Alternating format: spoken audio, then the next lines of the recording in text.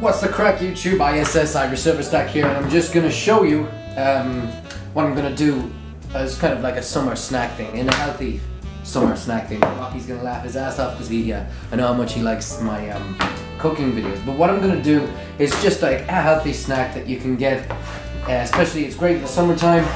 And what I'm just going to do is to top and tail these, take these, and it's going to be like a little pizza kind of thing, but it's going to be good for you.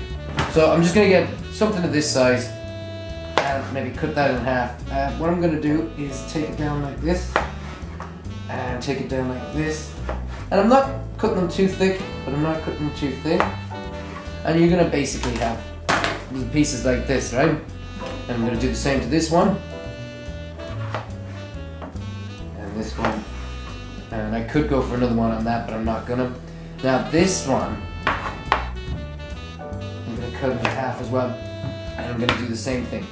And what we're going to do is basically put them flat down like this, and then put a topping on top. For I've got mushrooms, tomatoes, and I've got some olives, and that's going to be just, you're going to put it up and bang it back like that, and we're going to see how it's done. So again, I'm going to go down like this. You don't want it too thin because it's going into the oven. And if you make it too thin, it's just going to turn into mush. You don't want that. So thick enough, but not too thick. So what we're going to do now is we just put these out on the oven sheet, and I'll show you how we're going to put them together. Okay, so just before I'm going to load these with topping, what I've got here is, I don't know whether you can see that. So it's a bit of pesto with olive oil through it, and I'm just, it's only a teaspoon, and I'm just going to put a bit on each one of these, each one of the pieces, and that's going to be kind of like the base. You see where I'm going with the whole pizza thing? And you know what, you could probably do with a bit more of it. That's all I'm putting on this.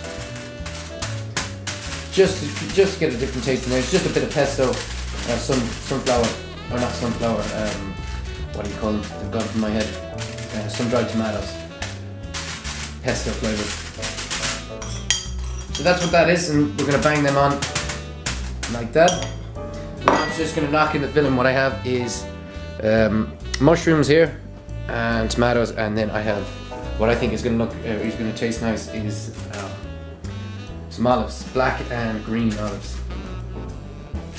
So just bang them on like this. And you know, I was thinking I wouldn't have enough, or I was thinking I was having too much filling, but turns out that I needed more, and I still have a few more left over these. So bang on some tomatoes. And you know what? I don't think I'm gonna have enough tomatoes either. The fridge is full of them, but you don't have to as well keep it to the way I'm doing it. You can make up your own one. This is kind of a healthy snack instead of, you know, going for some sweets or going for a chocolate bar. This is good for you, or chips or french fries or whatever. This is damn good for you. And look, there's going to be a few that don't have tomato on it, but that's okay too. And then with this one, I'm going to just put it here. And that's a mixture of black olives and green olives.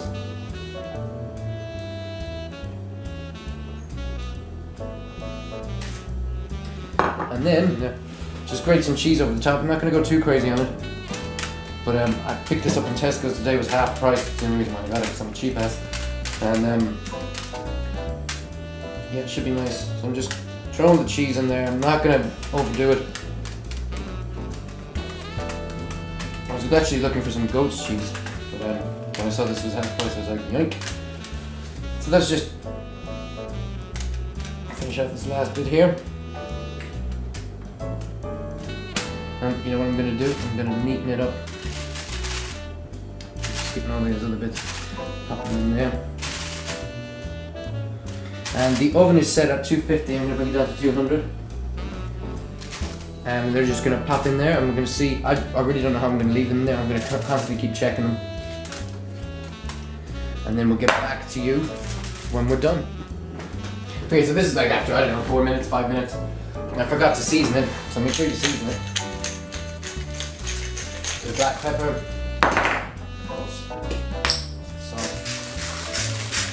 And I also forgot that it wouldn't be any harm if you just get some olive oil.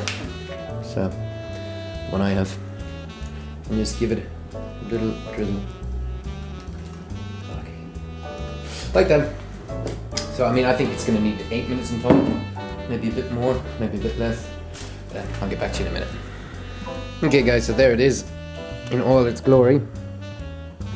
10 minutes is enough in the oven. It's just enough to keep it soft, but not too soft, if you know what I mean.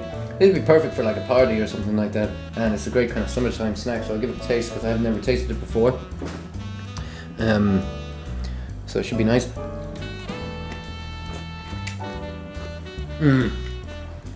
That's damn good. So there you go, guys. A courgette pizza thingy, and yeah, you can make your own topping on it, and perfect for the summertime. Perfect for a party. Take it easy. Have a good one. Bye bye.